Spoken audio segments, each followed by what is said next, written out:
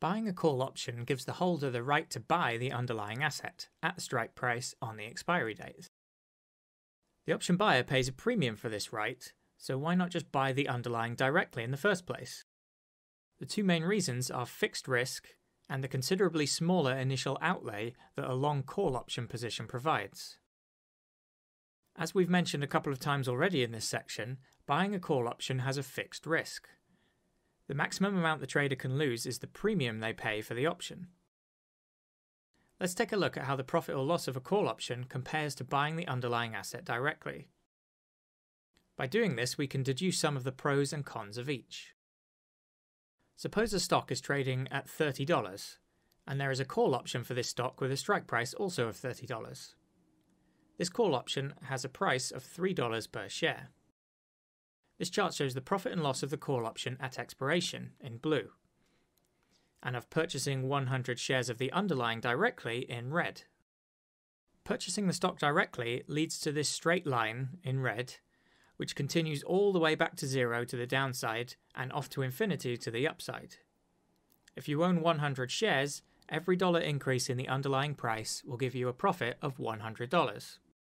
And there is no cap on this as the price increases. Similarly though, every dollar decrease in the underlying price will give you a loss of $100. The only cap on this is if the price falls to zero, which would result in you losing the full value of the shares you purchased. In this instance, as you bought 100 shares at $30 each, if the shares became worthless, you would lose the full $3,000 you paid for them. Let's compare this to the call option in blue. As you can see, to the upside, the payoff is very similar to purchasing the 100 shares. The difference being that as $300 of premium was paid for the option, the profit is $300 less at every point above the $30 strike price. So far, it's not looking favourable for the call option. But now look at what happens when the underlying price decreases instead. The losses of the call option position are limited to the $300 premium paid, no matter what happens to the underlying price. Even if the price goes to zero, the loss is still only $300. Compare that to the $3,000 potential loss of buying the stock outright, and it's a clear advantage for the call option there. The point at which these two lines intersect is $27. This can be calculated as the current stock price of $30 minus the premium per share of $3 paid for the option. It's at this point that the call option would have exactly the same profit or loss as owning the shares. For any point to the left of this, it would be much more beneficial to have the call option rather than the shares. For any point to the right of this, it is a little more profitable to be holding the shares, but both gain from all further price increases. In other words, by opting for the call option instead of buying the shares initially, you're sacrificing a small fixed amount of your potential profit, for the guarantee that you can't lose more than the amount you pay for the option. The total cost of purchasing 100 shares at $30 a share is $3,000. Unless the platform you're using offers some leverage, you will need the whole $3,000 to open the position. This is 10 times more than is needed to buy the call option.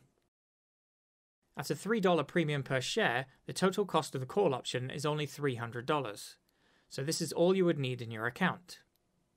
This allows you to gain very similar exposure to any price increases, but without tying up anywhere near as much capital.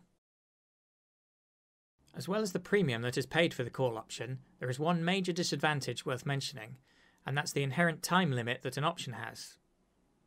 If the expiry date is reached and the price has failed to increase, the option will expire worthless and result in a loss for the trader.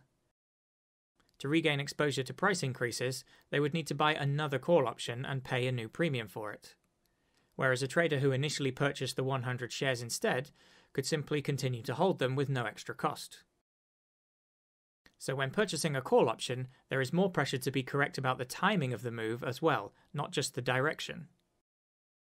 The rate at which an option loses value over time is called the theta, which is quite an expansive subject just in itself, so there is an entire section on it later in the course. In summary, buying an asset directly can require a lot of capital, and also has the potential for large losses if the price of the asset decreases significantly. Buying a call option will usually require significantly less capital. The maximum loss of a call option is also fixed to the premium paid.